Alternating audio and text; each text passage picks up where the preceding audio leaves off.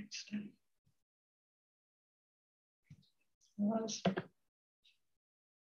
So good afternoon, everyone. I welcome you all to today's session, which is an online training of trainers session on gatekeepers training in suicide prevention. And today we have with us Dr. Krishna Prasad sir, who is a faculty from NIMHANS. He is currently working as an additional professor of psychiatry at National Institute of Mental Health and Neurosciences at Bangalore. He has did his MBBS from Bangalore Medical College and MD from National Institute of Mental Health and Neurosciences. And his areas of interest includes psychiatric rehabilitation, emergency psychiatry, and geriatric psychiatry. And sir had been involved with the gatekeeper training program at NIMHANS since 2013. So I welcome you, sir, I thank you for accepting this invitation for training us for this gatekeeper training. And over to you, sir. Thank you, Dr. Preeti. And I think, first of all, I'd like to thank the Department of Psychiatry at AIMS Jodhpur for inviting me to share my experience of gatekeeper training for suicide prevention. I hope I'm audible, Dr. Preeti. Yes, sir, you're audible, sir. Yeah, give me a moment while I share my screen. Yes, sir.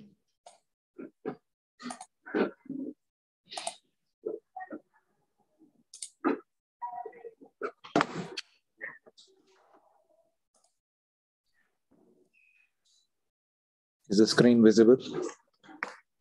Yes, sir. Yeah. So I would like to start by acknowledging my teachers, Professor Prabhachandra and Dr. Senthil K. Reddy, who have been instrumental in starting this program at NIMHANS way back in 2013, also with the able assistance of Sister Padmavati. I would also like to acknowledge Professor Pratima Murthy, who is our current director, for always being supportive.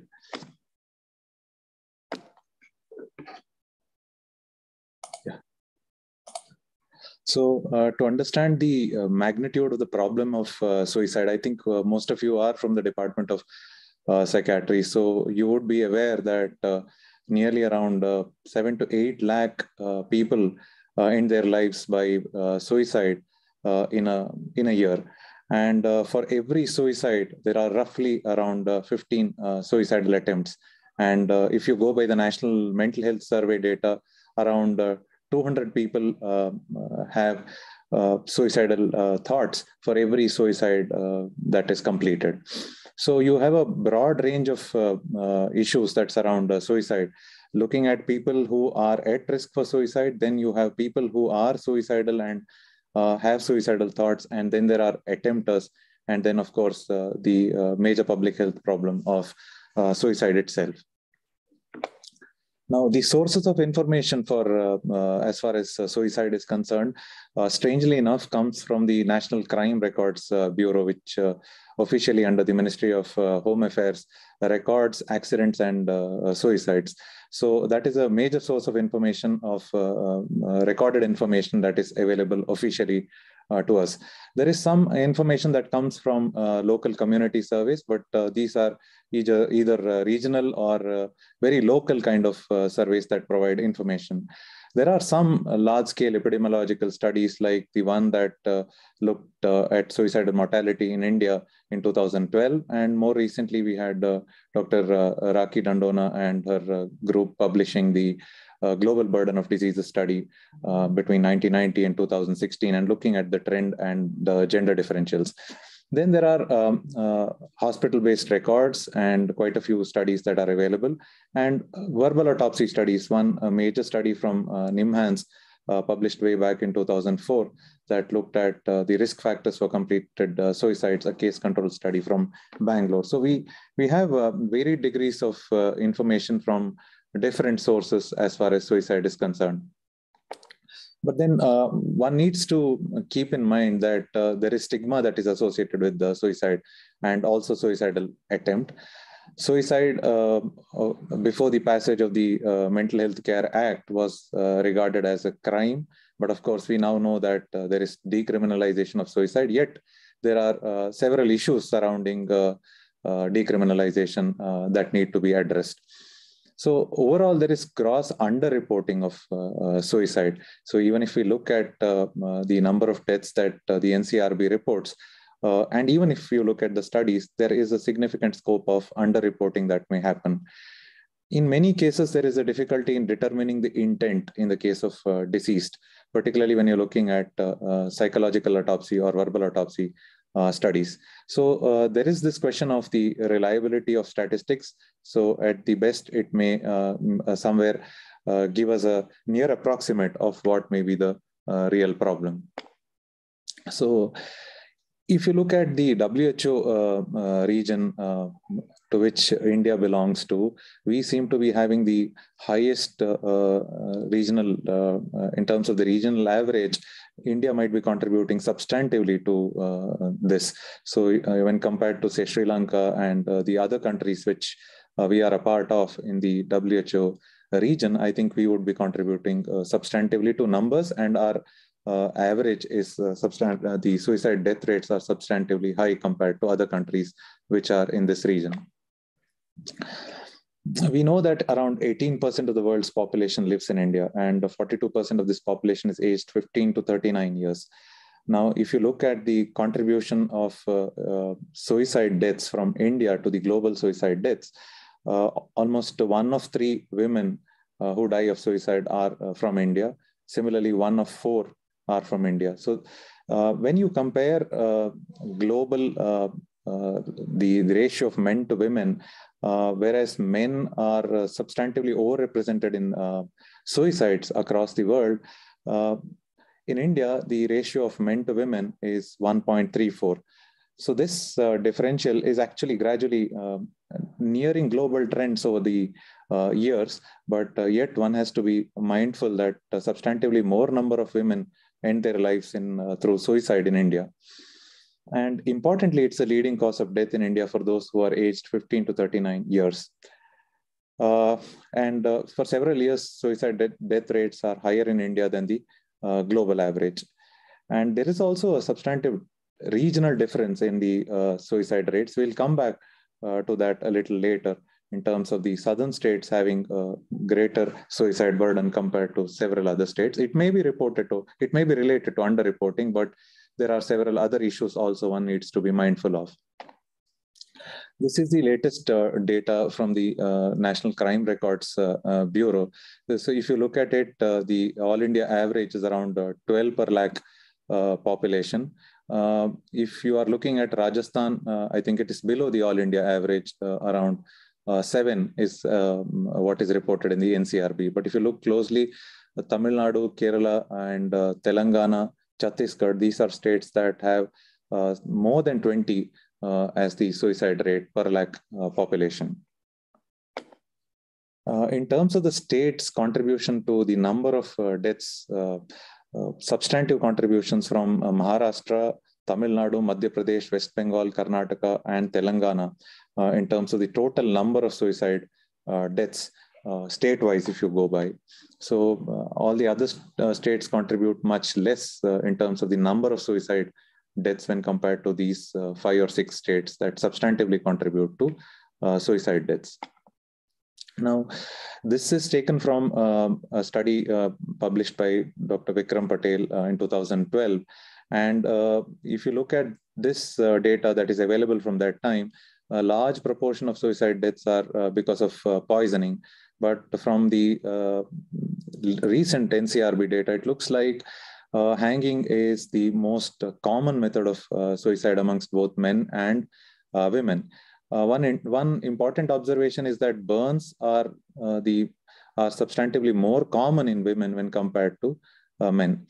And so though the trend is changing, hanging and poisoning are the 2 foremost methods of suicide if you look at the means of suicide.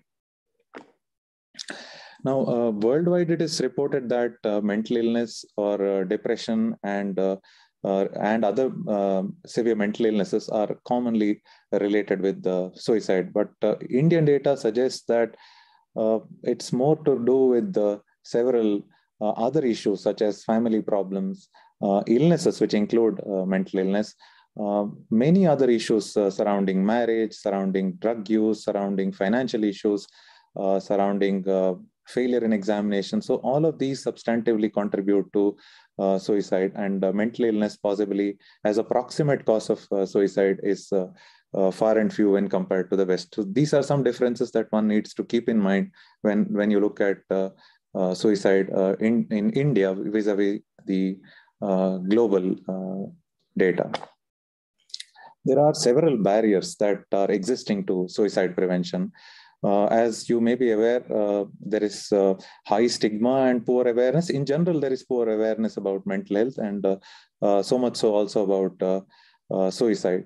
Then, as you very well know, there is skilled resource deficiency, and also the scope of problem as far as we are concerned is substantive. And as I mentioned, reliability of information and data is a problem. So who are the key stakeholders is something that we have not very clearly delineated and very clearly identified. And we do not yet have a health policy or a strategy that clearly states out what to do with this problem of suicide. And I think the amount of research that has gone into prevention strategies and also that are largely representative of the country are very limited. So these are significant barriers to framing a suicide prevention strategy. Now, we know that the risk for suicide is modulated by a range of factors, both at a population level and also at an individual level. If you look at individual levels, we are looking at proximal factors, which are the most immediate factors or the most imminent ones. And then there are a lot of distal or predisposing factors, and there are some developmental factors which mediate this risk. Now, this is a crowded slide in which is drawn from an article by Gustavo Tarecki and Brent, which talks about what are the distal and predisposing factors, what are the developmental or mediating factors, and what are the proximal or precipitating factors. When we are looking at the causes of suicide, we are mostly looking at proximal or precipitating factors, but we know that suicide in most cases is multifactorial, and there are a whole lot of complex issues that are not limited to proximate factors, but also more importantly related to social factors, other environmental factors, and several predisposing factors, including family history and genetics. So one needs to be mindful of this when we look at suicide prevention. So we know that there are 3 levels of intervention and prevention as far as the World Health Organization prevention strategies are concerned. So one is to look at a community-based universal prevention method. The other is to look at a vulnerable population. And in the case of suicide, maybe indicated would be those with suicide attempts. So we have to look at strategies that cover all these 3 areas as far as suicide prevention is concerned.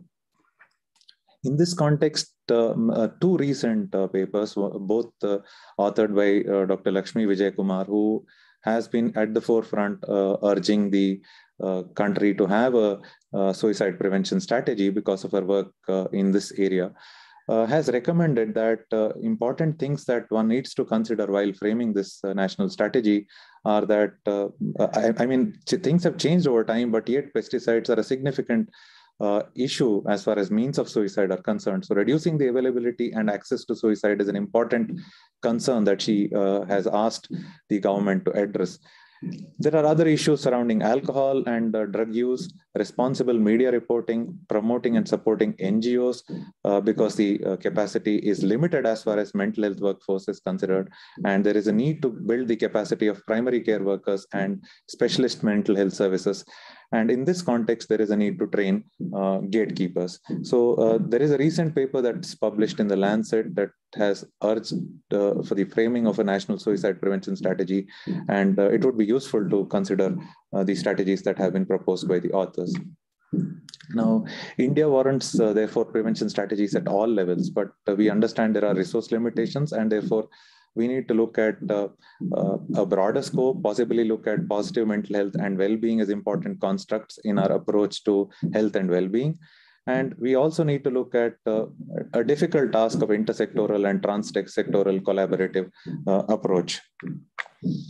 Now, when we look at gatekeeper training for suicide, it works on the premise that suicide is preventable, and there is substantive evidence to say that suicide is preventable. And it's also true that many people experience suicidal thoughts during their lifetime, but do not end their life by suicide. Most people who think about suicide are unsure actually about wanting to die. And suicidal thoughts are often intense and severe, but only these are so for a short, brief period, and hence can be overcome. So there are some easy to apply techniques which can help overcome these thoughts and urges. This is what we state to the gatekeepers when we are looking at suicide as a problem. Now, I will share briefly what we have been doing at NIMHANS as a part of gatekeeper training program, which we have called as local gatekeeper training program for suicide prevention. Now, the aim of the program that we have been running is to look at the skill development for suicide risk identification, helping these gatekeepers make a risk stratification, and also to facilitate some kind of immediate intervention. So basically, we are looking at them providing crisis intervention and then making referrals. Generally, we have been running it as 4 to 8 hour training programs. We have been flexible while we have been looking at the issues surrounding a pandemic and mobility in the last couple of years. So we have even abbreviated it at times. But the primary goal is to look at enhancing knowledge, skills, and building capacity of these gatekeepers. While we were doing this, we have used interactive format with active participation of individuals, which primarily, while we are looking at a longer duration course, includes role plays, because we feel that skill transfer happens better through role plays and corrective feedback surrounding role plays. We've also used video-enabled learning, and of course, the role plays involve case examples and case vignettes, which provide substantive practical examples of real-life problems. So the usual 7-hour module that we have been using covers identification of persons at risk for suicide, assessing suicidal, teaching them how to assess suicidal risk, immediate intervention for suicidality, and very often they require signposting and substantive support after the training in terms of resource mobilization. So we have been running this from the NIMHANS Center for Wellbeing. NIMHANS Center for Wellbeing is located outside the NIMHANS campus and generally caters to people who don't have threshold symptoms. So we thought that that may be a better place to start this program, and we have been running it from there. So in terms of the training components, we have looked at clarifying and demystifying the myths and also surrounding suicide, and also delinking it primarily from mental illness, as we understand that in India, the contexts are much different when compared to several other countries, particularly those in the West. And the greater emphasis is provided to communication skills. I think these are most important while we are dealing with a person in distress and who is talking about suicide. We teach them how to approach and engage with the people who are in distress, and also help them provide immediate self-help strategies. So there is also a linking somewhere to social support and support-based problem solving that is provided in the process. So when we train them, we tell them that the roles that a gatekeeper has is to keep a watchful eye and sound the alarm, provide immediate intervention, and refer clients for further evaluation and treatment. So anybody could be a gatekeeper. So gatekeeper could be somebody who is a teacher. It could be somebody who is a lay counselor. It could be a doctor who is working in primary care. It could be any other professional working at a workplace. So people from different backgrounds actually can enroll themselves in a gatekeeper training program. So we primarily teach them the difference between suicide and self-harm to begin with, in the sense that suicide is an act of ending one's life. It can be planned or impulsive. There are substantive questions surrounding whether it is, whether most suicides are impulsive. Some begin with the myth that suicides cannot be prevented. prevented. So clarifying issues surrounding those become very important while we start the discussion around suicide. Many of them have questions surrounding self-harm and whether suicidal attempts are a means of seeking attention.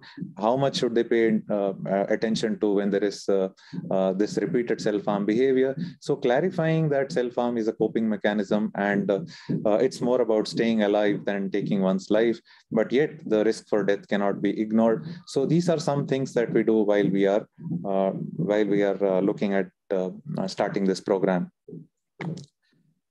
Then we educate them about the warning signs of suicide. We tell them that warning signs are a cry for help, and usually people show warning signs for days, weeks, and even sometimes up to months. We ask them to look for warning signs and help identify those contemplating suicide. We also tell them that warning signs are those that can be easily identified so that they don't get overwhelmed by psychiatric terminology or the issues surrounding mental health. Warning signs can be missed as they don't appear to be directly related to suicide is something that we emphasize. So we tell them that each warning sign is equally important and cannot be ignored. So some of the warning signs that we discuss with them are both verbal as well as behavioral. So we tell them that people can talk about wanting to die. There could be some others who may be looking for a way to kill themselves, and people may be talking about hopelessness and having no reason to live. And these are circumstances when they should talk to this person more and engage with this person at a greater length. So people who talk about feeling trapped or those who are in unbearable pain, these are the people with whom they should spend some time to clarify if these are people who are at risk for suicide. And there are people who talk about being burden to others. So we encourage them to identify these warning signs and probe further. So the other warning signs that we ask them to look at are those surrounding the use of alcohol or drugs, particularly those people who increase the use of alcohol or drugs in their vicinity, those who act anxious or agitated than their usual self, those who are sleeping too little or too much, those who are being socially isolated and withdrawing themselves, and those who show rage or talk about seeking revenge. So these are some warning signs that we discuss with them and clarify their doubts and myths surrounding these warning signs. One more that I missed was displaying extreme mood swings. So then we move on to what are the risk factors that are associated with suicide. So one of the strongest risk factors that is associated with the suicide risk is the previous suicide attempt. So we discuss issues surrounding mental disorders. We also talk about substance use disorders. Also, many of them would be aware that suicide can run in families. So there is an important factor that needs to be considered as a risk, that is the family history of suicide. Impulsivity is as a trait, and other issues surrounding suicide such as relational losses or financial loss, social loss, or a work-related loss. So these are some risk factors that we discuss with the gatekeepers. So one other important risk factor that we talk to them is about easy access to lethal methods being an important risk factor. The other risk factors that are known to be associated with suicide are chronic physical illnesses and terminal illness. And of course, as I mentioned already, there is a significant barrier at all levels to accessing mental health treatment, and there is an unwillingness to seek help because of stigma. So these are some risk factors that we discuss. There are other issues, for example, the role of media, the role of celebrities, and sometimes inappropriate media representations that can influence the problem of suicide. There are some cultural and religious beliefs surrounding suicide, which again are brought up in the discussion with them through didactic presentation and discussion, and their doubts are further clarified surrounding this. When we move further, we talk to them about the spectrum of suicidality that people may exhibit, from simply expressing death wishes, that is passive wishes of being dead and not wishing to live anymore, to suicidal ideation with thought out methods to kill oneself, but those without a specific plan, and then those that make a very clear plan of how to end their lives. So we ask them to check for preparatory acts like buying pills or giving away things, or planning to write a suicide note. So these are discussed in the discussions with the gatekeepers in the training program. While checking on the suicidal attempt, we ask them to check on the intent and lethality of the last suicidal attempt, and help them identify issues surrounding both intent and lethality. Sometimes it may become very difficult for gatekeepers these are more clinical rather than, it's easier to teach mental health professionals rather than gatekeepers these issues. We use an acronym for them to remember the various issues that need to be covered while doing the assessment of suicide risk, which includes ideation, substance use, purposelessness, anxiety, being trapped, hopelessness, withdrawal, anger and agitation, recklessness, mood change, and swings. We have borrowed this from the American Association for Suicidology, and many of our participants have felt that this is a very easy way for them to remember the issues surrounding warning signs and risk factors.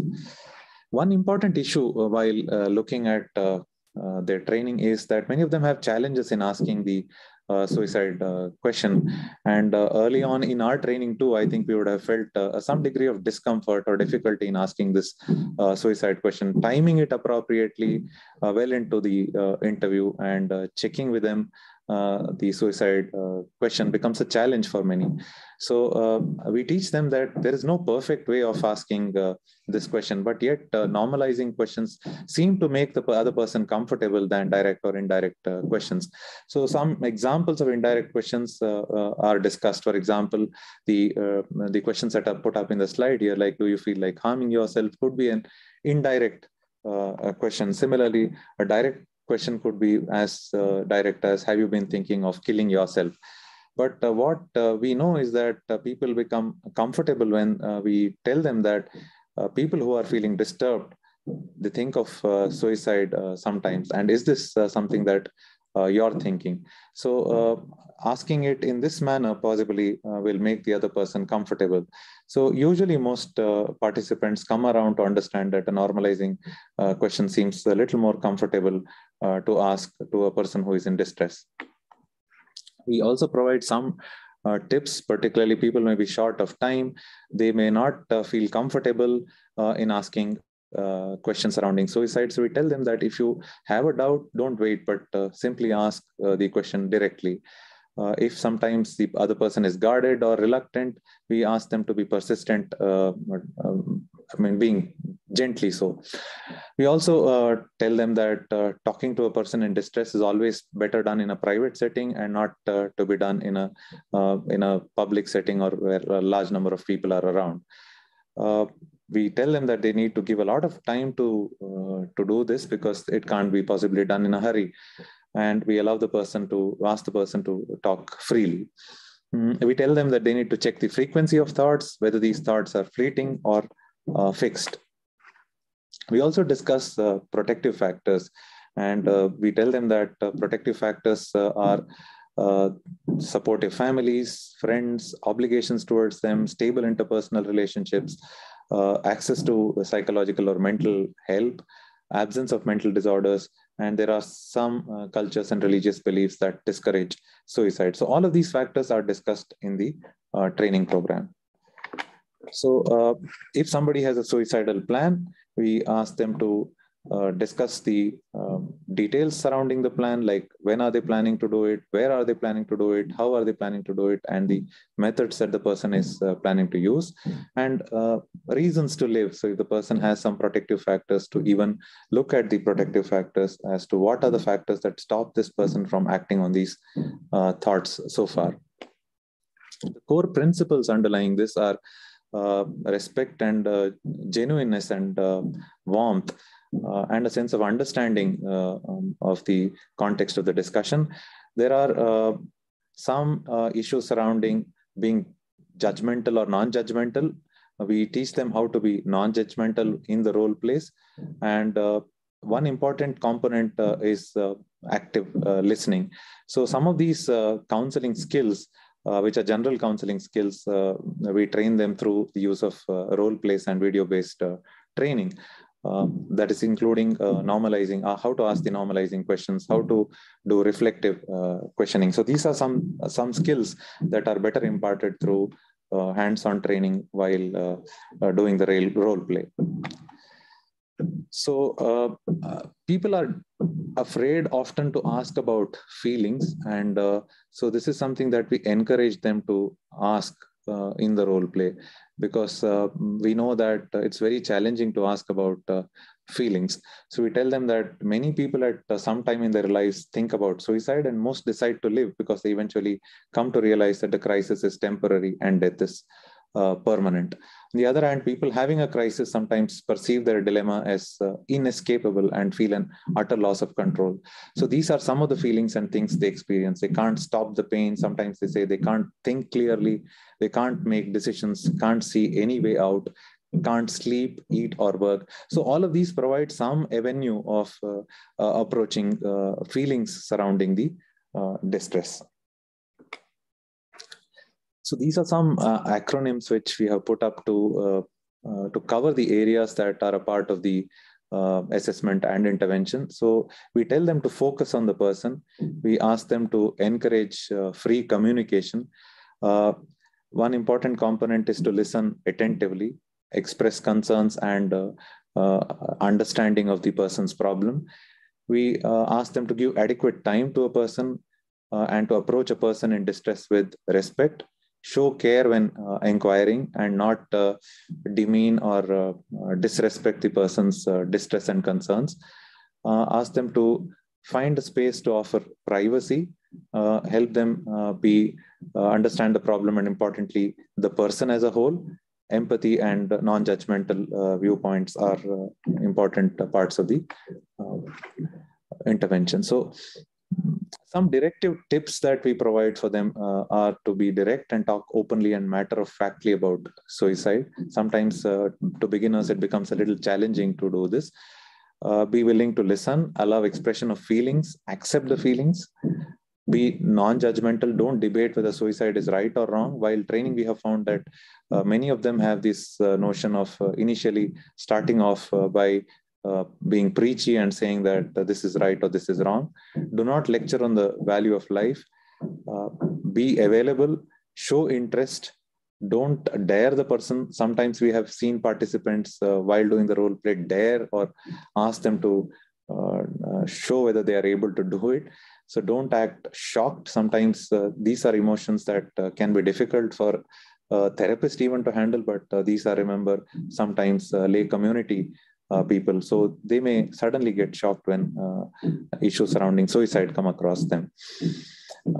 Don't be sworn to secrecy. So we also clarify doubts surrounding confidentiality and seeking support when there is somebody who is in severe distress.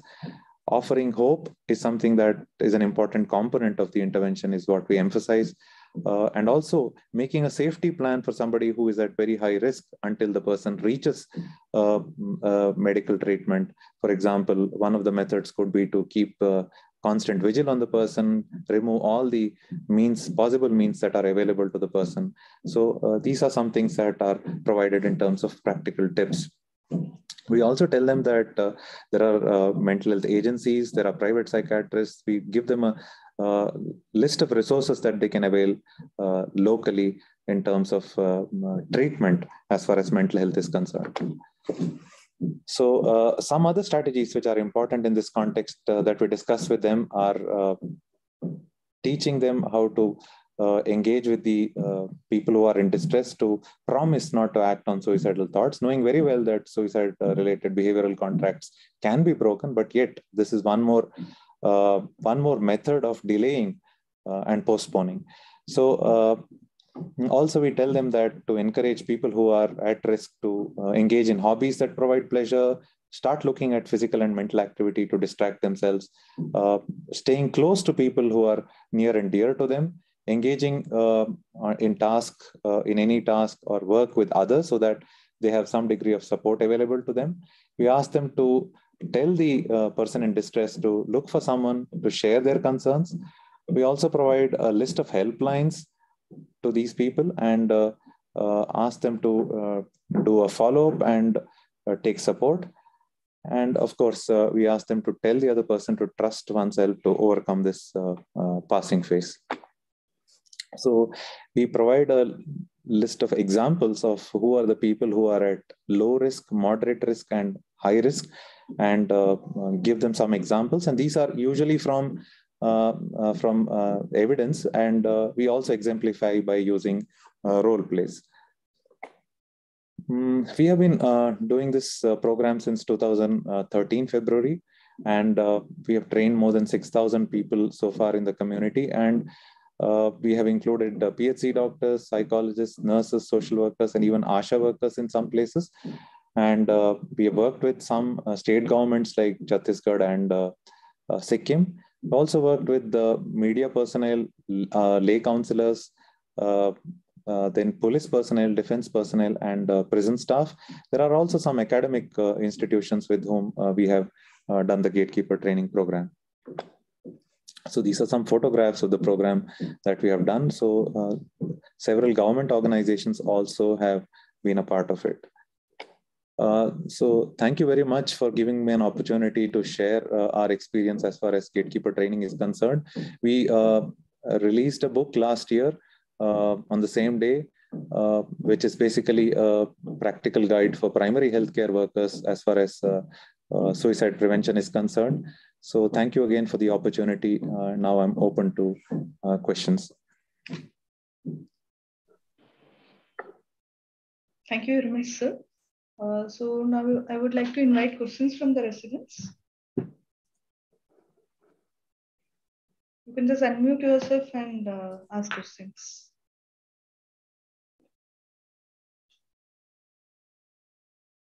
Or you can type in the chat box also.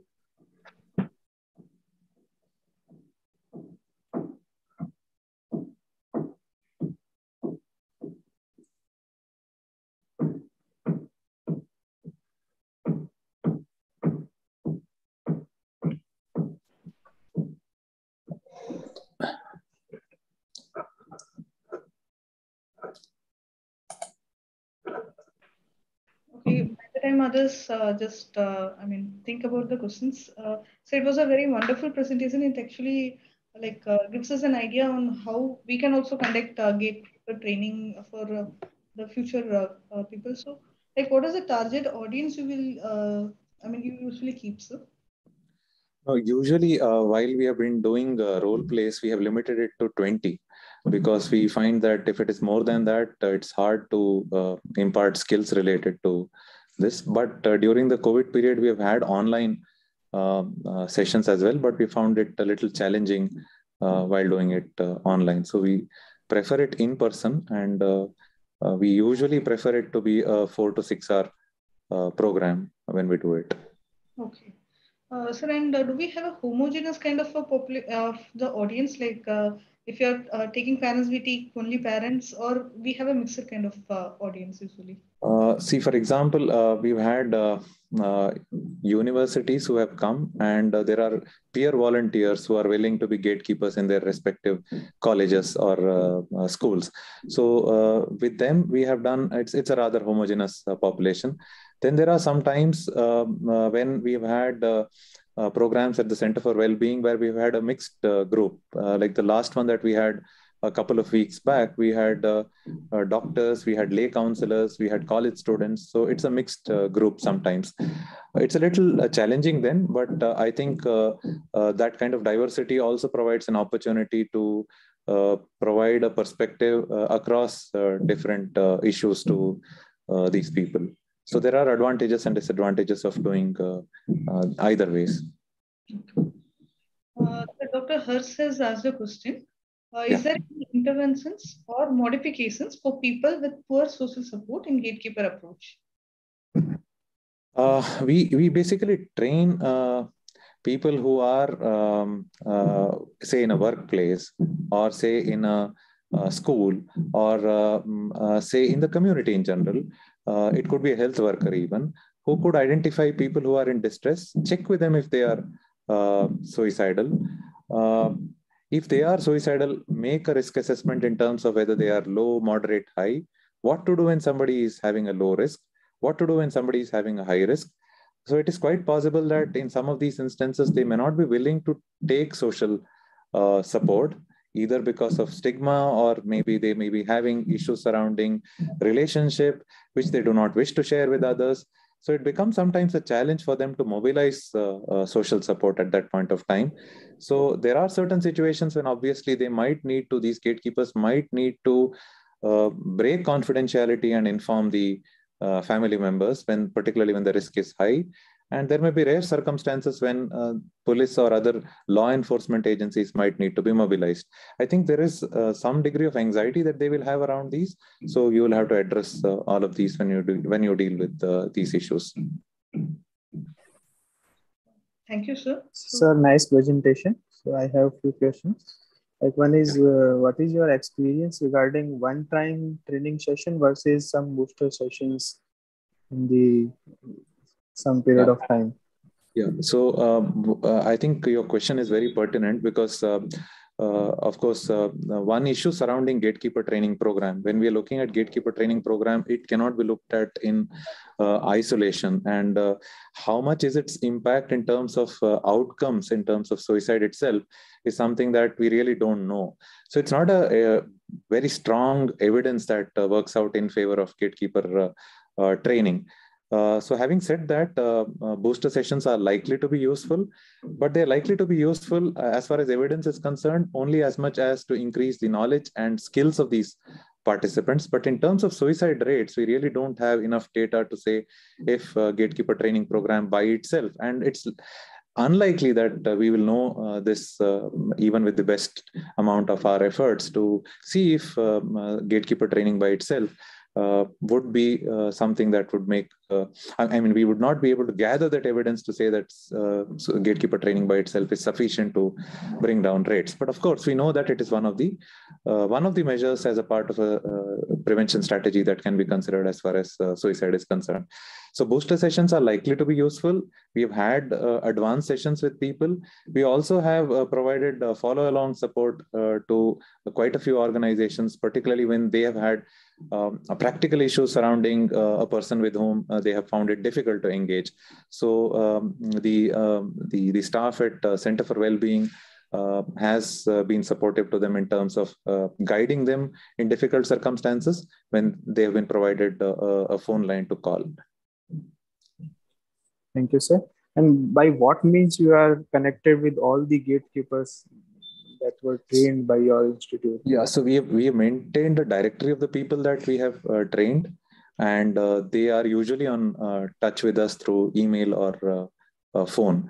And as I mentioned, there are some challenges. Sometimes they lose people around them, and they themselves require some degree of support. And there are people who feel significantly guilty of not having intervened or not having done sufficiently.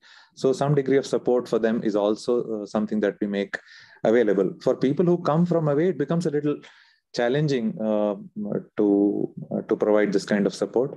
But at least those who can call us and who have the wherewithal to approach us, I think we have been able to help them.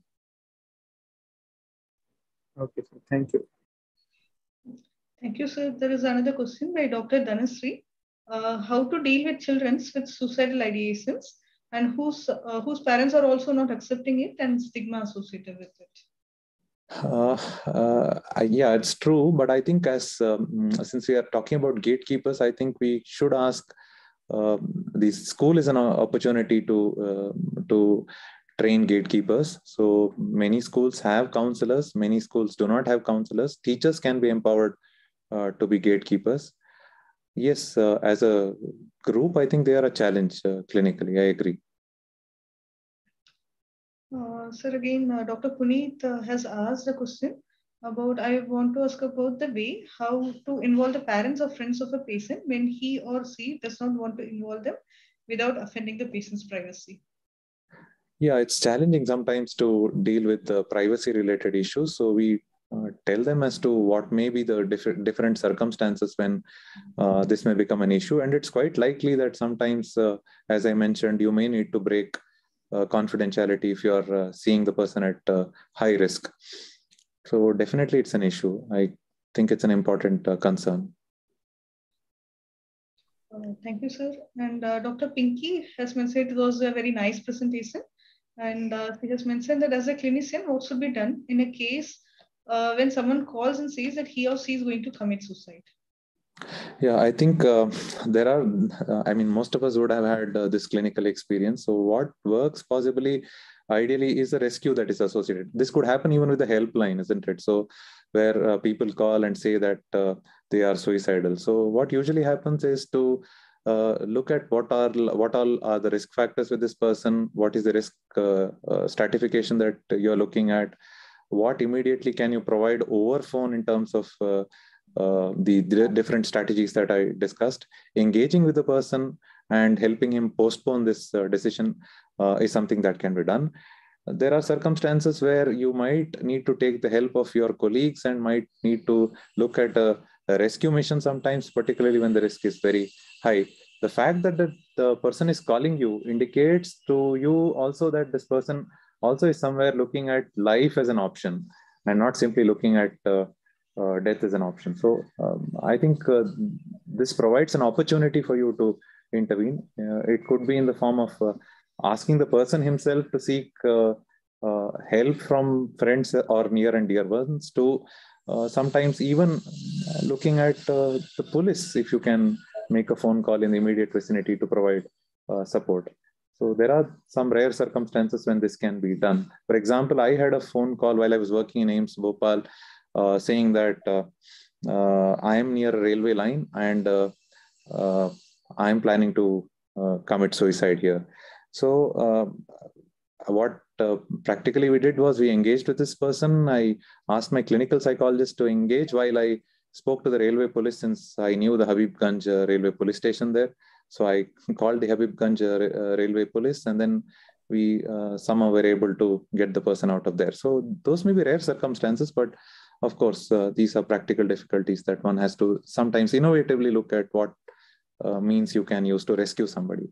There may be sometimes legal issues surrounding those, so you'll have to be a little careful of dealing with those as well. Thank you, sir. Dr. Anand has asked, as per your experience, which age group is more affected?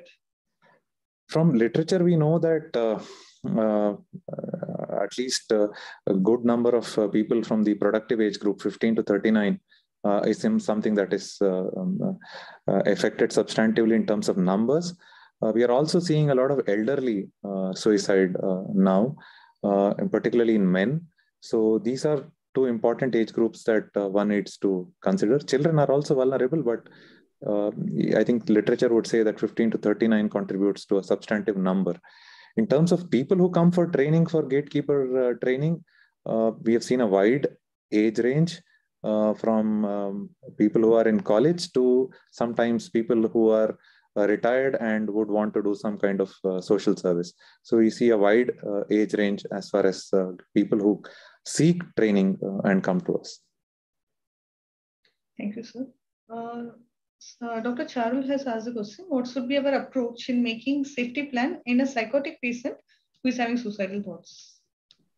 Yeah, so I think, the circumstances of a gatekeeper finding somebody psychotic would be either in a health setting or sometimes in the home setting, and very rarely in a workplace related setting. I think it becomes difficult to engage if somebody is really very aggressive, violent, or if the person is too distressed because of the psychotic experiences. And I think there will be a lot of hesitancy also in terms of this colleague or a superior or a person in the vicinity to deal with this psychotic person. So we encourage them to seek help and mobilize resources around them to take this person for treatment. So as a gatekeeper, I think it becomes difficult for them to treat psychosis or to manage psychosis. So I think they should only signpost and possibly provide the person an opportunity, avenue of treatment. I think that's the only thing that is possible. Thank you, sir. Sir, I have one question. Have you ever come across the gatekeepers, even after, despite their efforts, in a person with high risk of suicide, they had committed suicide and then they feel the distress and guilt that they have not been able to manage? And how do you address this while we are doing the gatekeeper training? Yeah, so I think many of them we have noticed even while training, they have while discussing issues surrounding suicide, they have broken down and they have either lost somebody near and dear to them, and that's why they're coming to the program. Sometimes some of them have been working as lay counselors and they've lost somebody whom they have been looking at as people whom they have counseled. So we do see these kind of people also attend the gatekeeper program, and of course the issues surrounding each of them would be distinct, and we discuss with them the circumstances. Sometimes either after the program on the same day, or we ask them if they need some degree of support following that, in terms of dealing with the feelings surrounding the loss, in terms of their own issues, personal issues surrounding the loss. Sometimes some of them may themselves have risk factors. So these are some things that we do with them when we identify such issues, Dr. Preeti. Thank you, sir. Sir, do we, while we are recruiting or when a person is approaching for gatekeeper training, do we have certain criteria based on which we decide that this person may not be eligible for the gatekeeper training?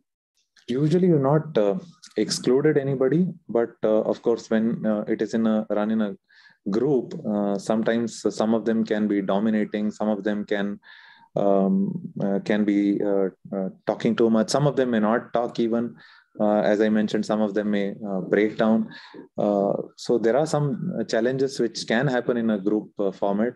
So those definitely are there, but we've generally not excluded people based on any criteria. Dr. Mukesh has asked a question: is there any difference in gatekeeper training provided to health professionals versus laymen? Yes, I think literature will say that community gatekeeper training is slightly different from health worker related training.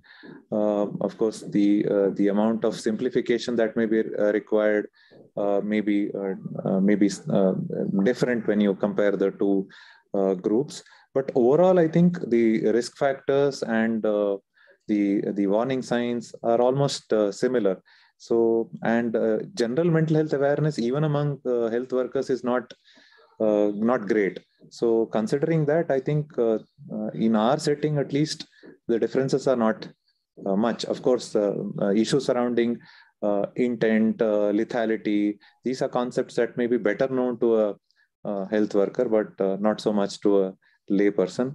And even so, counseling skills, sometimes we see there are experiences where lay people are better equipped at listening and active listening than people who are in the health field. And one last question by Dr. Naveen: what will be the role of gatekeepers in intervention? So the primary role is, I think, actively listening to the person, making a safety plan, and providing some degree of hope to the person, and making the person postpone the decision. And finally, and most importantly, when the risk is moderate or high, to refer the person and ensure that this referral loop is closed. So the person actually reaches the mental health professional or either a psychiatrist or a clinical psychologist, so that the person's issues can be dealt with. So that's when the risk is high. So make a safety plan and do that. Thank you, sir. Any other queries or questions? So one query from my side again.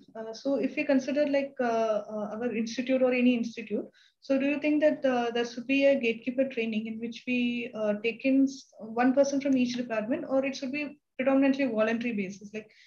Because we find that there are a lot of distress among many of the students and residents, especially. Yeah, I think it's very important question that you raised. For example, while working with the defense personnel, we have found that hierarchy is a very important barrier to reaching out. So I think it's a major barrier. So peers, there are some defense forces which have a buddy system. So where peers are somewhere available for them. So an important strategy would be to be mindful of the context in which you are talking about this, keeping in mind the systems that are there in terms of hierarchy, the availability of resources. So I think be mindful of that while you are designing this. So I think one needs to be cognizant of this factor. So having said that, I think to begin with, the voluntary basis would be a better approach, because then people are inclined towards helping, and those could serve as exemplars for others to volunteer themselves in the program. And some of them are naturally inclined, they're psychologically minded, they are open to talking about mental health issues, don't have as much stigma. Some are non-judgmental and want to be engaged in some kind of social engagement or service. So those are kind of people who are likely to be inclined and take it up. Thank you so much, sir. Any other queries or comments?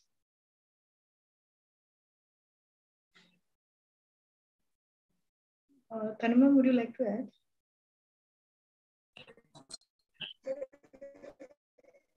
Dr. Naresh has joined. So, Naresh, would you like to add?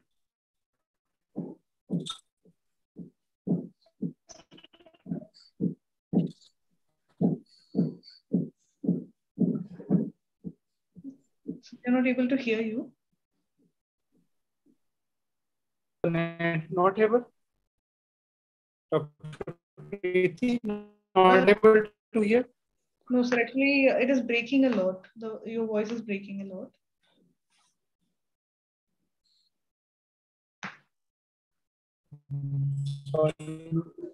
Hello. Yes, sir. Might be the internet is the issue. Krishna. So intermittently it is coming okay, and then it is again breaking.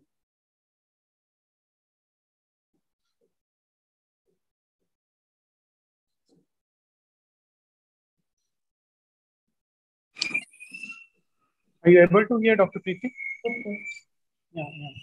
Thank you, Dr. Krishna. I'm sorry for the network issue. I was stuck in another schedule in nearby university on suicide prevention initiatives. And I would just like to ask, what about your general frequency with which you organize such programs, gatekeeper trainings?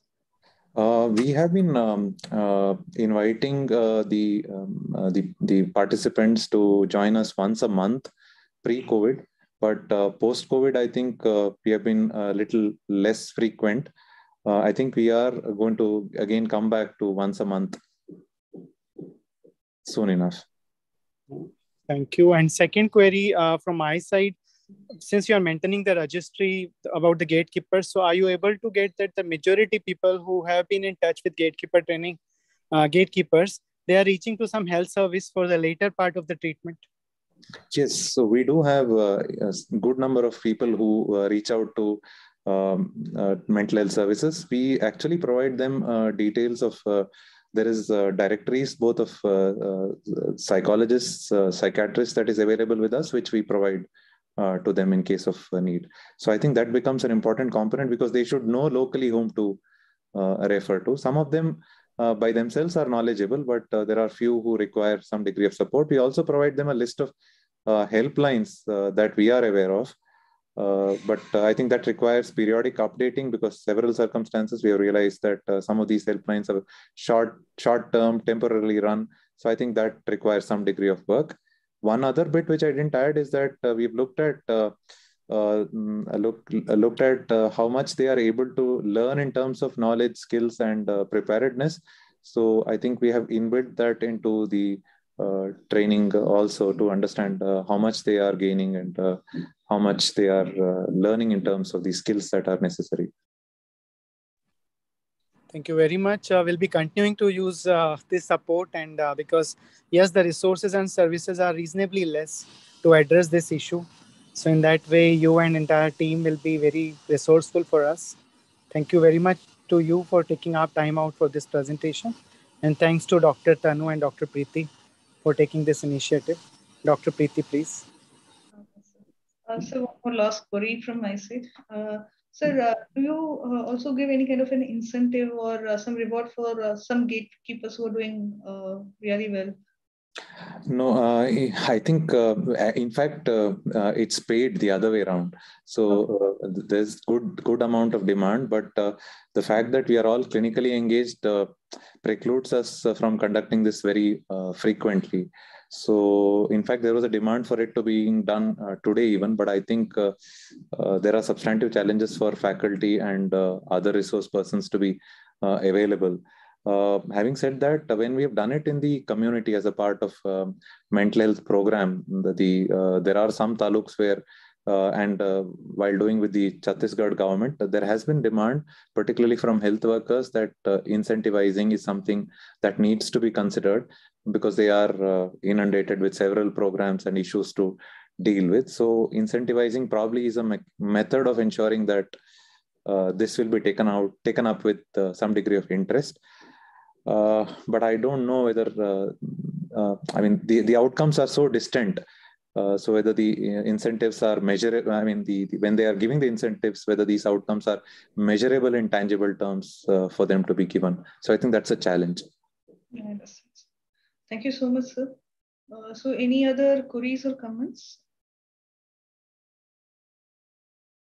If none, I would like to thank Dr. Krishna Prasad sir for such a beautiful elaborative session. It has clarified many of our doubts, and we believe that we will continue to be in touch with you and your team for further strengthening our knowledge on this gatekeeper training. Naresa, would you like to conclude?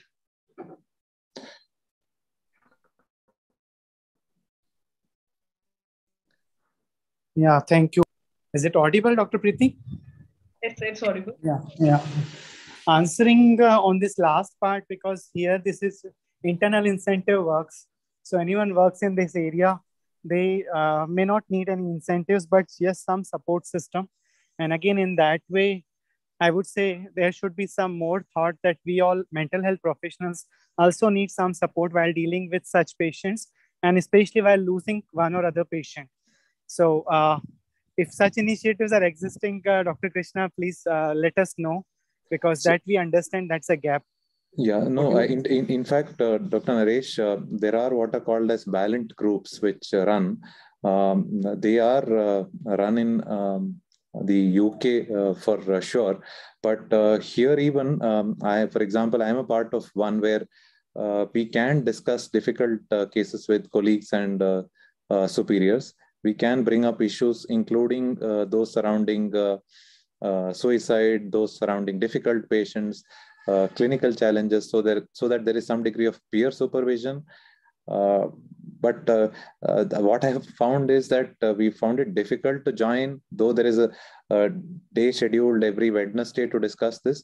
But I think because of compelling reasons of finding time for this, so attending this regularly has been a challenge for me. But I think such support groups for professionals in terms of clinical oversight and supervision is also something that may be useful, Dr. Naresh.